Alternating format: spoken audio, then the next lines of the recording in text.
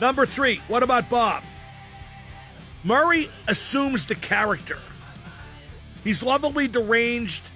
It's a unique buddy comedy with him and Richard Dreyfuss. It's my understanding they did not get along on set either. What was the doctor's name, Richard Dreyfuss' name?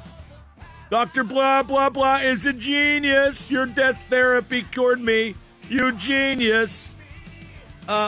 Number 2, Caddyshack. Murray's barely in it, but he steals the show. And it's barely a movie. It's a collection of skits, a collection of vignettes, but it just works. That's why they put the gopher in, to have a constant that made it more of a story. And number 1, of course, Groundhog Day. It's Murray's best performance and his best movie.